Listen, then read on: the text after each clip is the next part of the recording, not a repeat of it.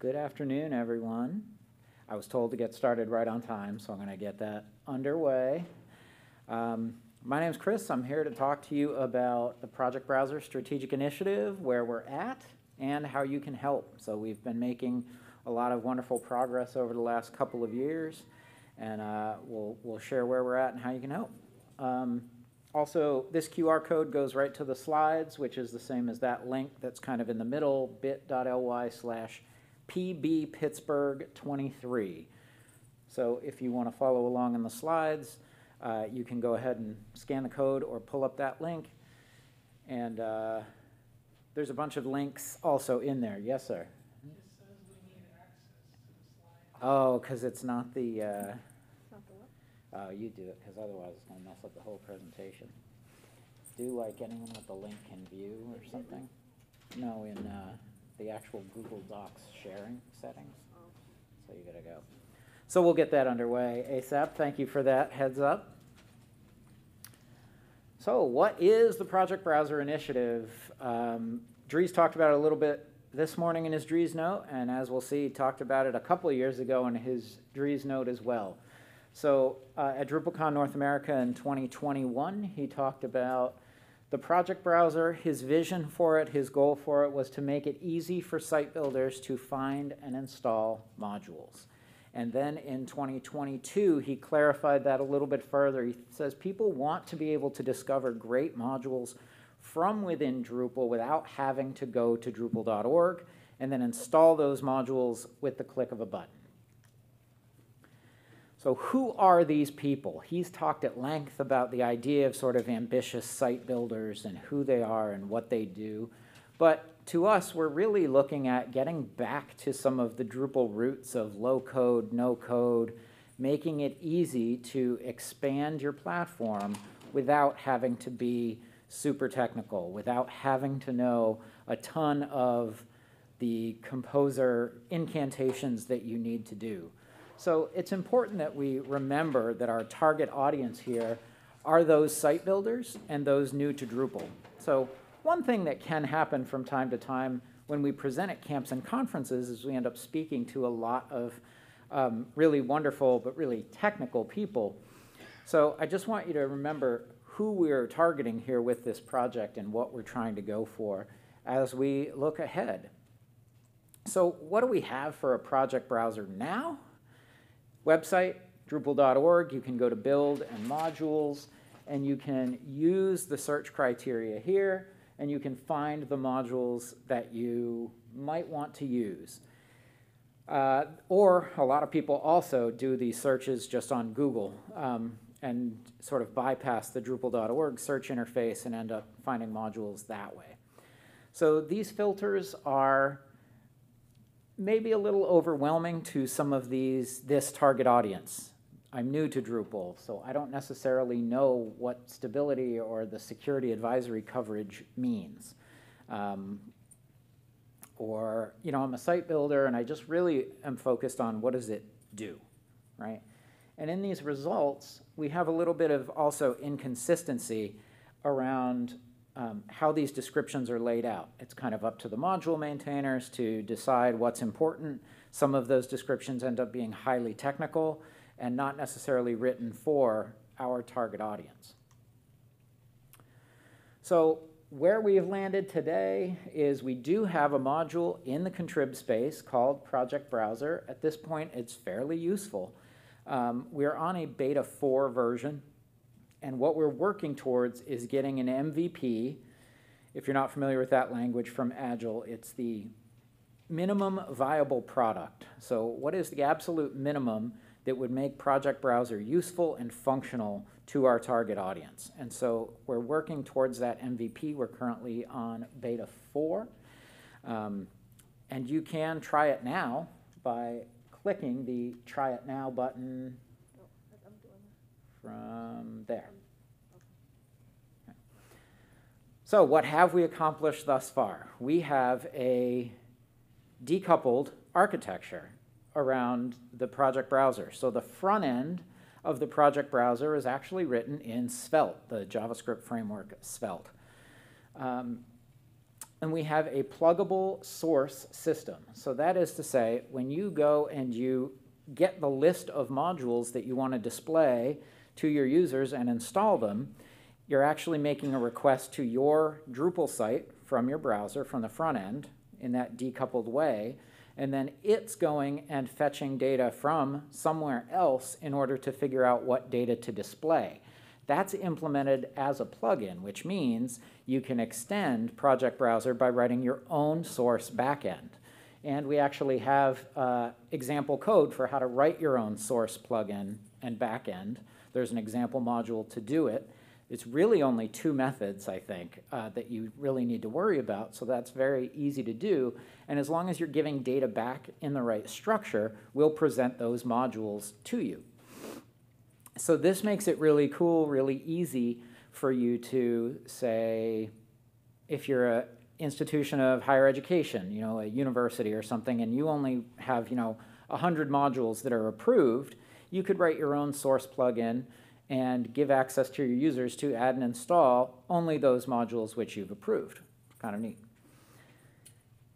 We also have a faceted search with sensible defaults. So thinking about that ambitious site builder, that someone new to Drupal, we want to give you sensible defaults of the kind of modules that we recommend that you install. For example, only ones that have security advisory coverage, only ones that have a stable release. As a power user, you can go in and you can clear those filters and you can get more modules presented to you if you kind of know what you're doing, but we want to give you sensible defaults. And then you can drill through and filter by category, which we'll talk a little bit more about at length. We also have accomplished actual click to install. So you can, if you have enabled all of the right dependencies, for example, if you were at the automatic updates talk this morning, they may have talked about Package Manager from automatic updates. Package Manager is the sort of submodule that we rely on that is the glue between your Drupal site and Composer.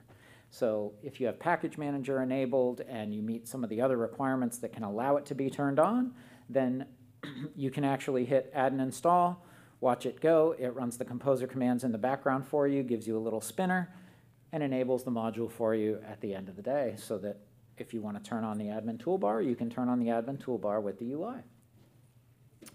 We also have kind of an alpha stage Drupal API endpoint, so something that we've been using in order to build this system without having a real endpoint on Drupal.org to date is we created a mock fixture. So we used to, it's a bunch of mumbo jumbo for a giant JSON file that contains all of the data from Drupal.org about, you know, what projects, what usage, what compatibility they have. And we've been actually taking point-in-time snapshots of Drupal's data and loading that in with Project Browser and using that to sort of mock up what the API would look like. But we actually do have an alpha stage Drupal API, real JSON API endpoint that Fran from the association has been working very hard on over the last few months. So we're very close to actually being able to deprecate that sort of snapshot mock backend and use a real live backend of Drupal data. And we have tests. I would be remiss if I didn't point out that we have a lot of really good automated tests written for the software that we've written so far. So on the back-end side, that's a lot of what we've accomplished. We didn't introduce Leslie, but Leslie Glynn is my co-initiative lead here and also my co-worker at Redfin, and I'll turn it over to her with some other stuff that we've accomplished.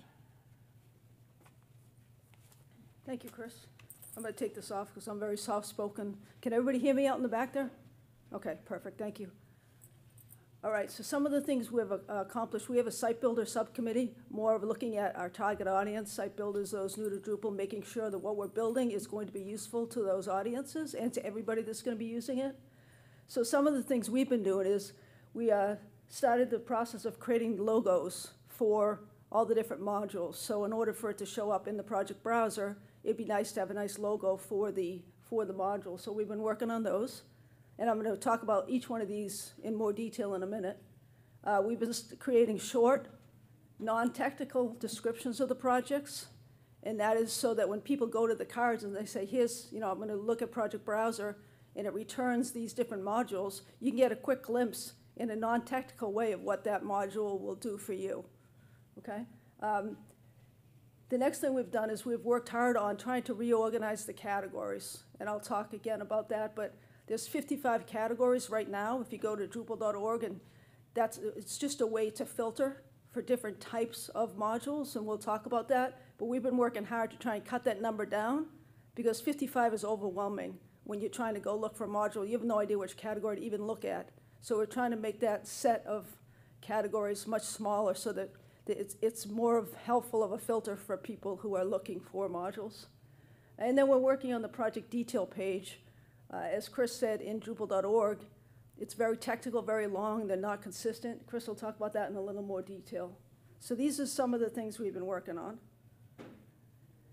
All right, so how do you get involved? Everybody in this room can have a role in Project Browser. You can all contribute in your own way. So let's talk about some of the ways you can help us with this initiative.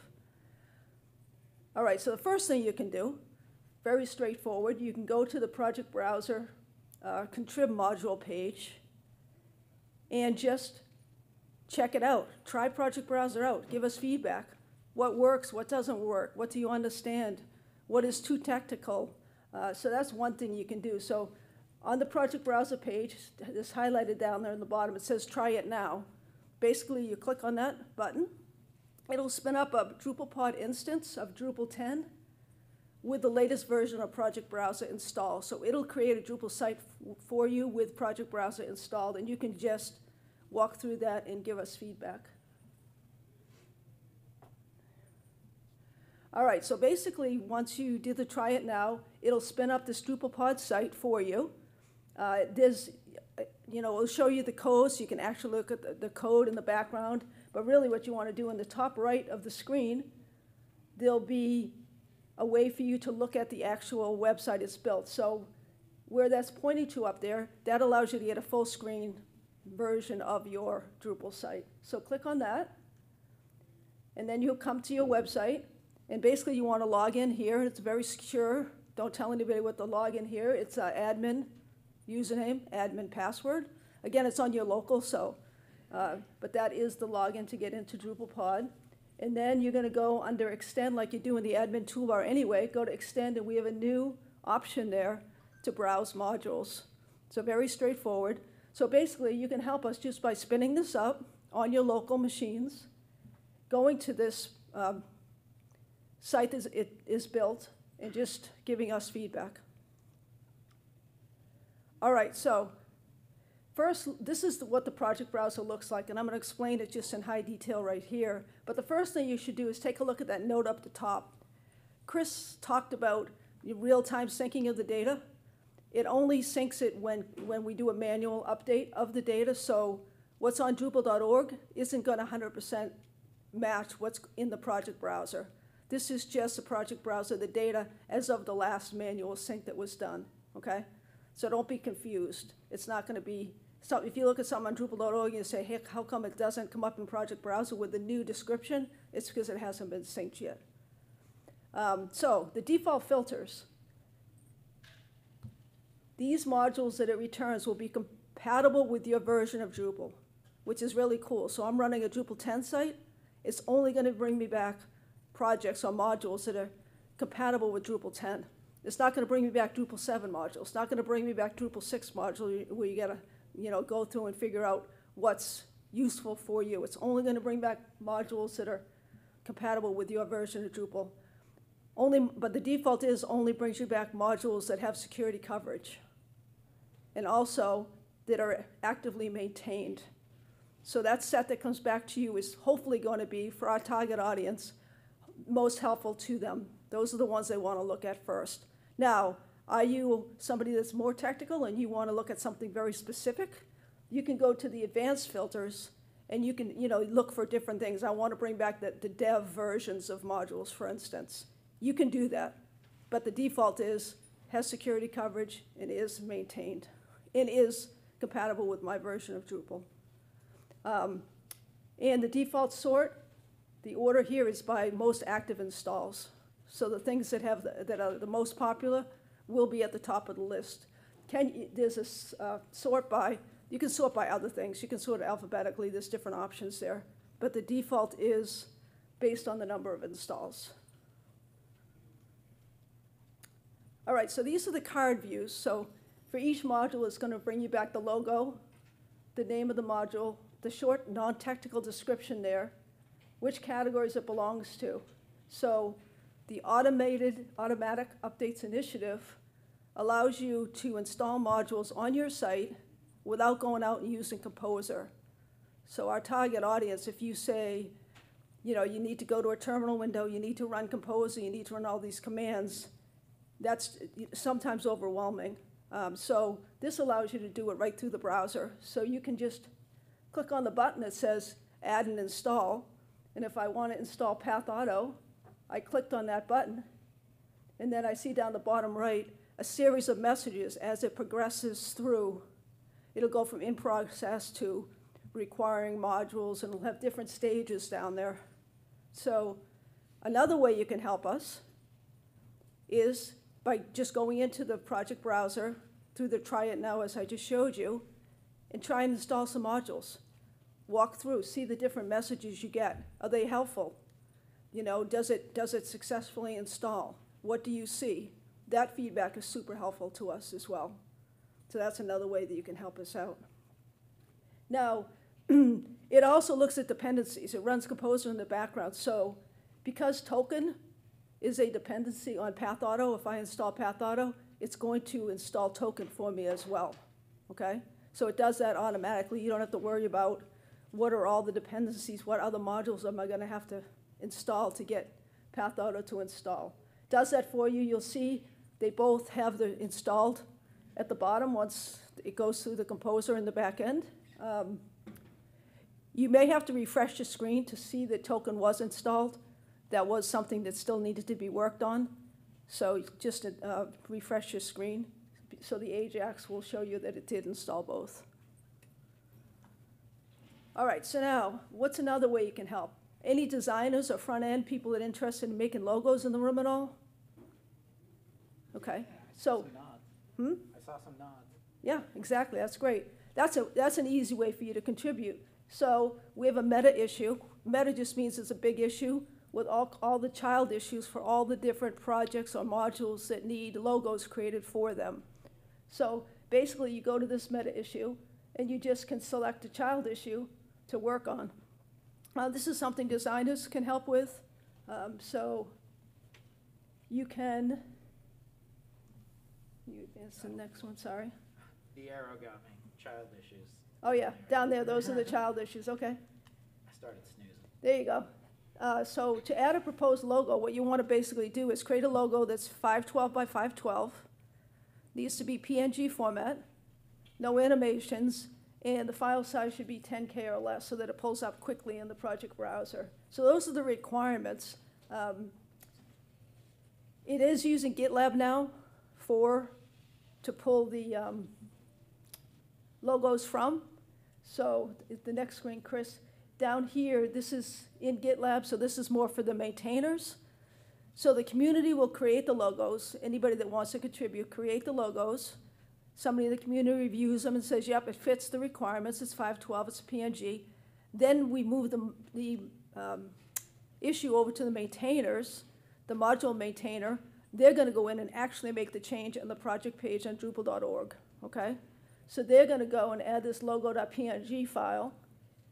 And then the logo, once you do that, it's going to show up in GitLab, it's going to show up in the project browser, and it's going to show up on Drupal.org. So that logo is going to be used across all of those once it gets added to the code base. Now, one thing I should point out is when we started this project a year and a half and we started creating some of these logos, the initial thought was we were going to use the first image on the project page. Instead of we didn't know that we were going to be using the code for the logo.png. So if you are a maintainer and you did add the logo as your first image, we recommend that you take it off the first image and then you put it in the actual code base because that's where we're pulling from now. See us afterwards if you have a question on that.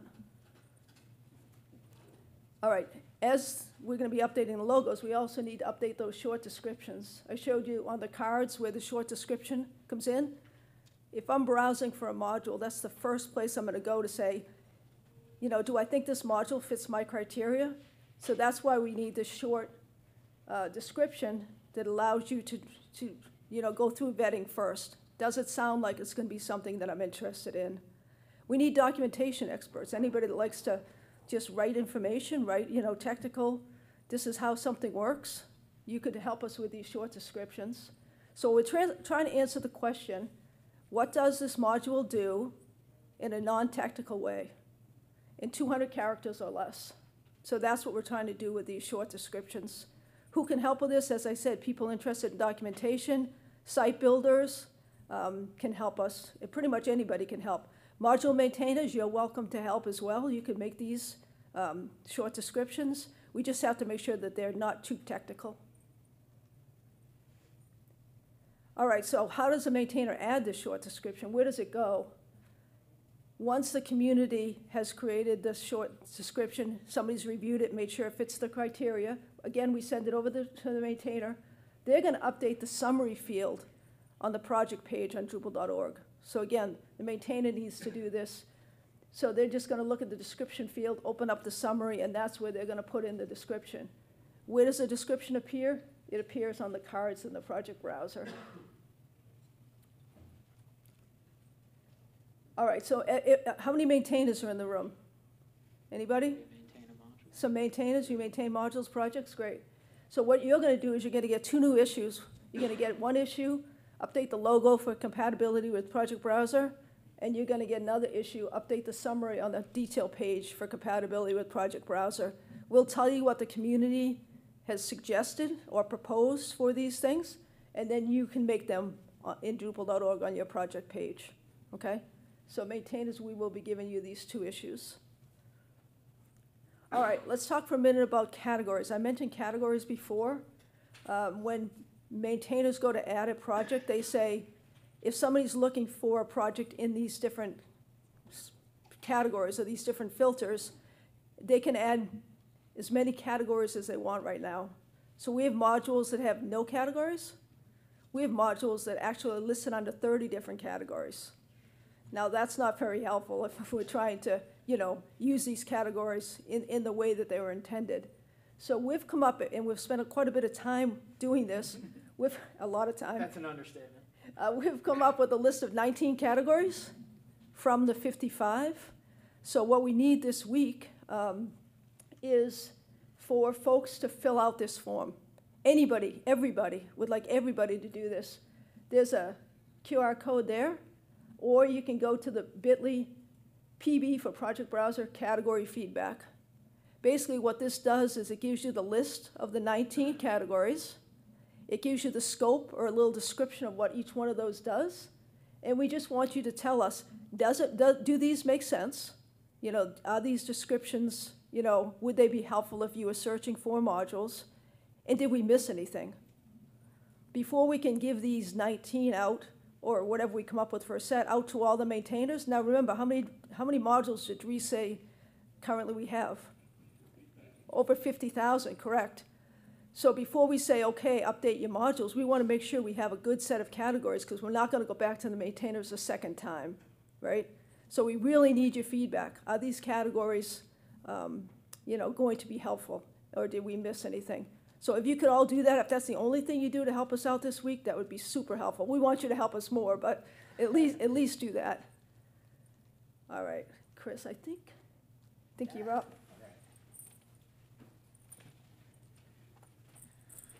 This one is where we're starting to sort of bridge the gap, and just before this presentation started, I reclassified this one as being, I think, part of the MVP, even though it was a little bit marked not, but I'm feeling very ambitious ever since Dries said that word a few hours ago.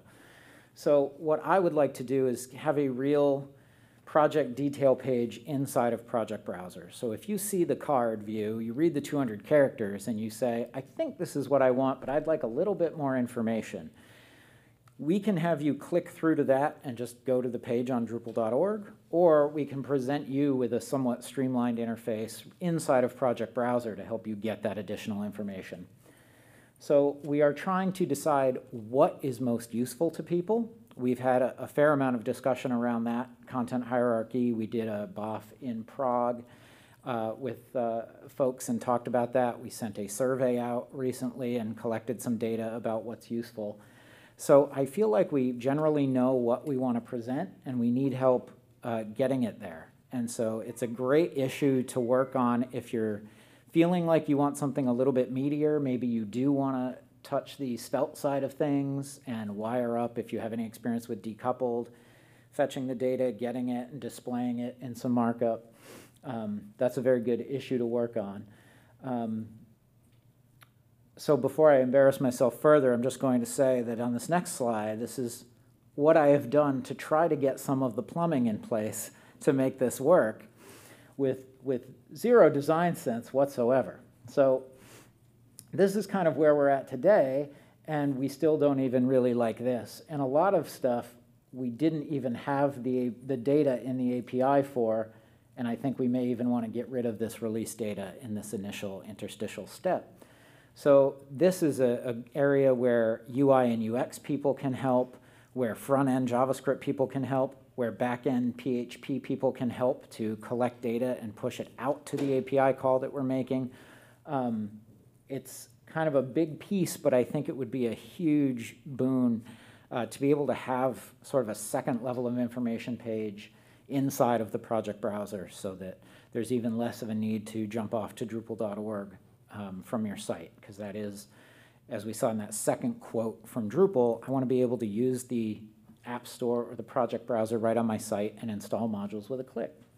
So this is a great issue for people who are kind of wanting to sink their teeth into something. Okay. So like I said, the front end is decoupled and it's built with Svelte. So everything that you see between the header and the footer is presented by Svelte. So you kind of see basically the whole content region, if you're familiar with that parlance, is all one empty div that gets mounted with JavaScript with Svelte. We like Svelte. We have some sort of cursory buy-in from folks on the core team that we could probably get Svelte into core. That's one way to get a modern front-end framework into core.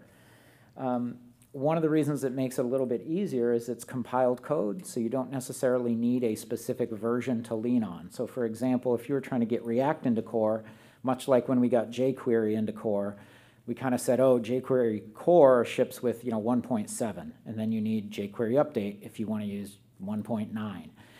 Loading React into core would be similar. With Svelte, you just get vanilla JavaScript at the end of the day, and you can then ship that. So that's one of the main reasons why we leaned on Svelte for our front-end framework. So we're going to see where we get with that.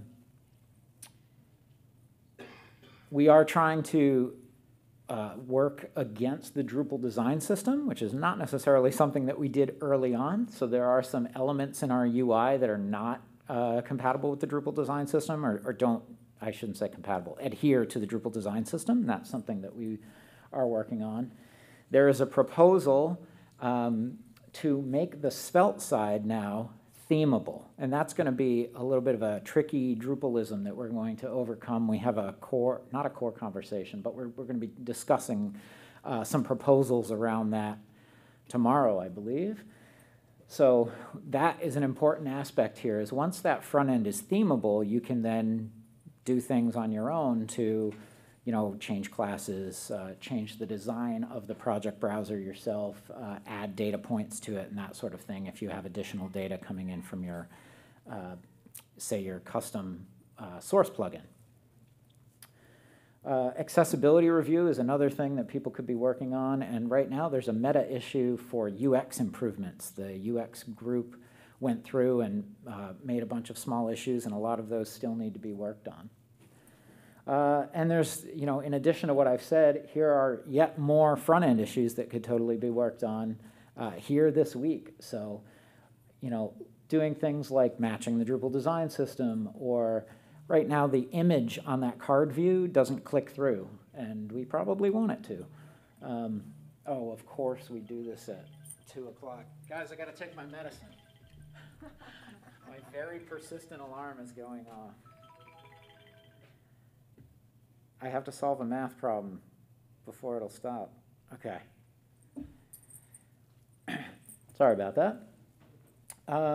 Right now in the categories list, we don't show you, when you click that facet or click through to say the accessibility category, we could show you that when you click here, there will be 35 modules. We don't do that now, but we want to. There's a big blocker here, this improve UI of results count. It needs a good review, a good technical review, and it might even need a pretty hairy rebase. So that's definitely stuff that can work on.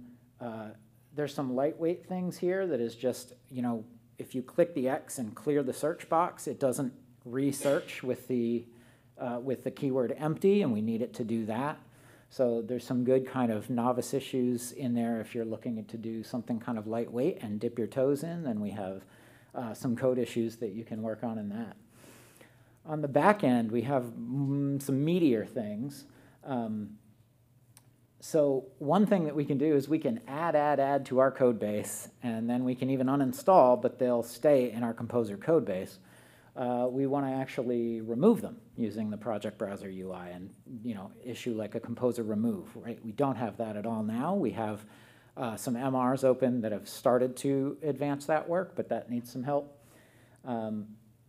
Like I said, we want to switch to using the real Drupal.org JSON API endpoint and deprecate the mock. And that needs a good technical review as well. And again, a little bit of novice issues. The tab order we probably want to change. We probably want to be the first way that you install modules and not the third tab in that list now. And then, of course, like I was describing around the project detail page, we definitely want to implement whatever that is and whatever we decide there. So really what is next for Project Browser? Number one is actually not Project Browser related, but it's getting Package Manager into core.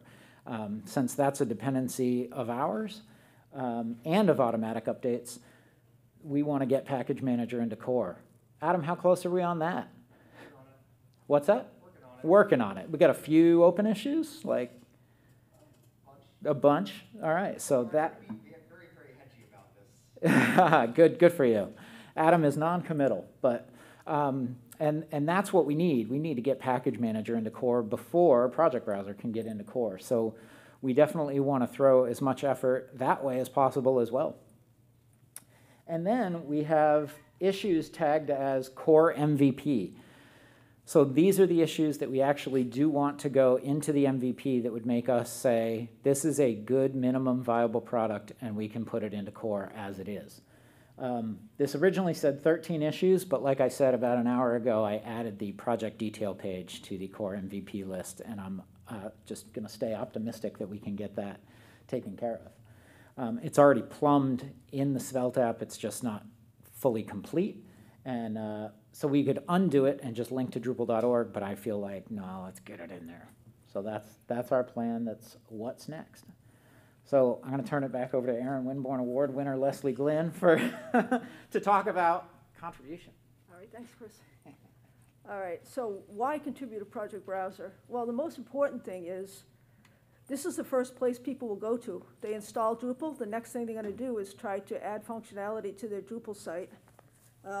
So wouldn't it be cool for you to be part of that? Everybody that installs a Drupal site that see Project Browser, you can say, wow, I helped build Project Browser. So we really think that that's a great win for you to get involved with this. Anybody can get involved. We can use any type of individual with any skill level. You could be a beginner. You could be a super expert maintainer. We need all of you to help us out. I do have a bit.ly link there, bit.ly PB contributions for Project Browser contributions. I try to keep that updated so even once you leave here this week, that'll always have opportunities for you to contribute to the Project Browser. So that's a one-stop shop to go to get all the different links that Chris and I have talked about today. Definitely, you know, take a picture of the QR code or go to that link and just follow that. And you can give that to your colleagues when you get back and continue to contribute.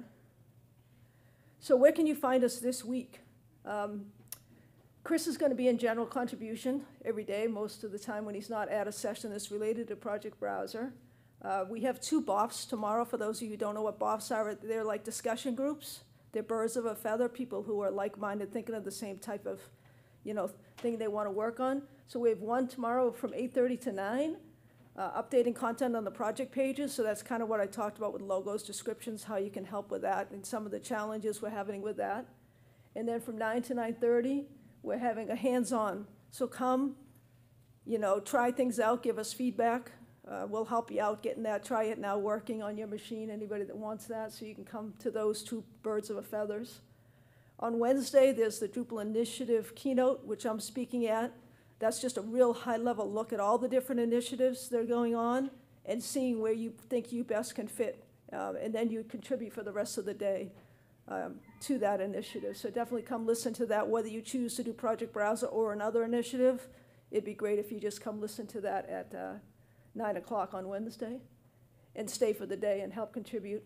And there'll be mentors all day, so there'll be people to help you, so don't be intimidated. I can't contribute. Anybody, as I said, anybody in this room, everybody in this room can contribute.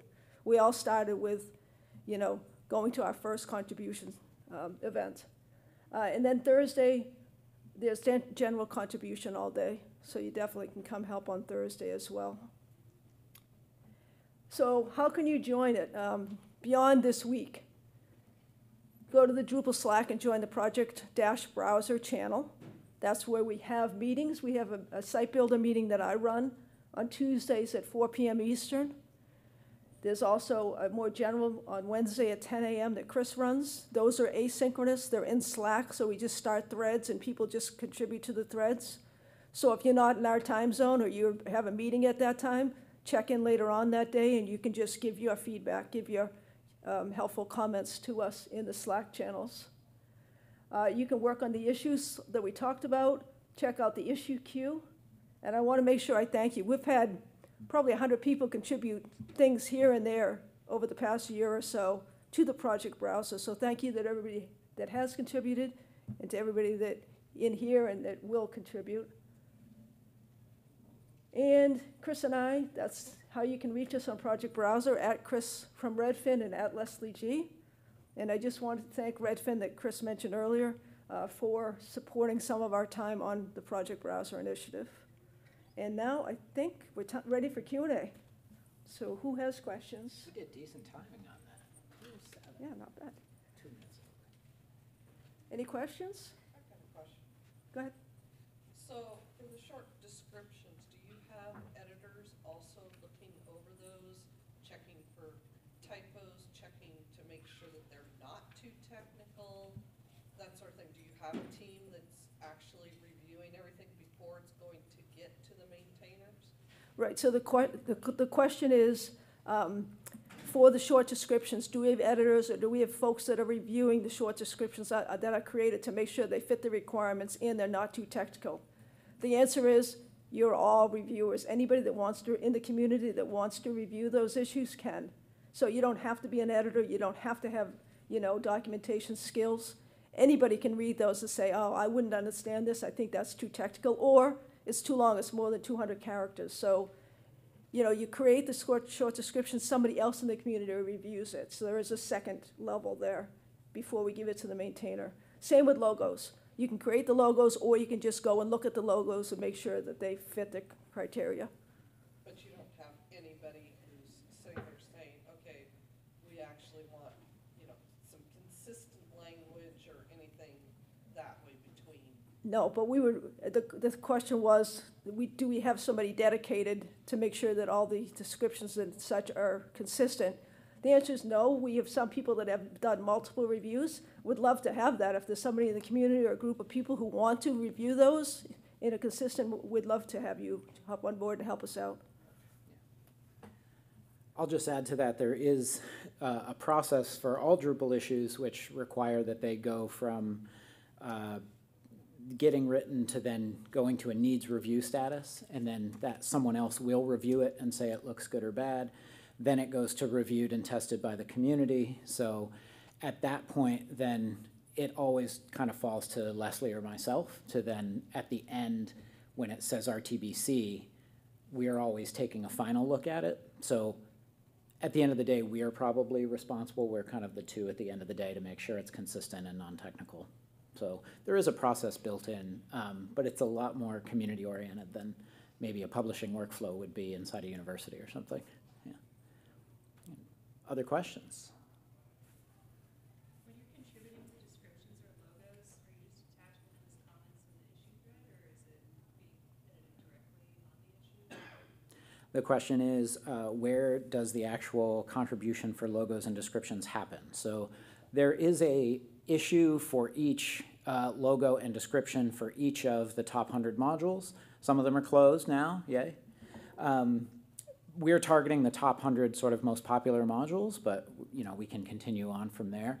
So the issue opens with something like create a new logo for XYZ, and then as we go down, some people will upload some ideas for a logo or for a description. Other people will chime in and say, I like that, I don't like that, it needs work.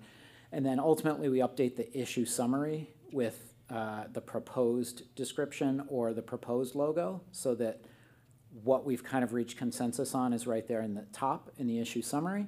And then it will go through that same process, needs review, reviewed and tested by the community, and then the maintainers themselves actually will say, okay, this is good, I do agree that it meets all the criteria, and then we'll move it over to the maintainers queue. So if it's like a logo for the token module, then we'll put an issue in the token module issue queue for them to say, hey, put this logo in.